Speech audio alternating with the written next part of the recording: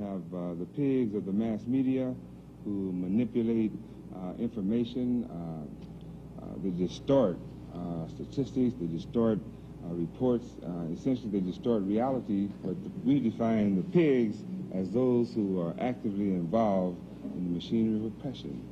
3 categories of evil: avaricious businessmen, demagogic politicians, and the racist pig cops. These are the pigs of the power structure. And Julian Bond wouldn't fall in that particular category. He would fall in the category of all the other black Democrats who are involved in that. They're lackeys from the colony, helping the oppressors from the mother country carry out their oppression.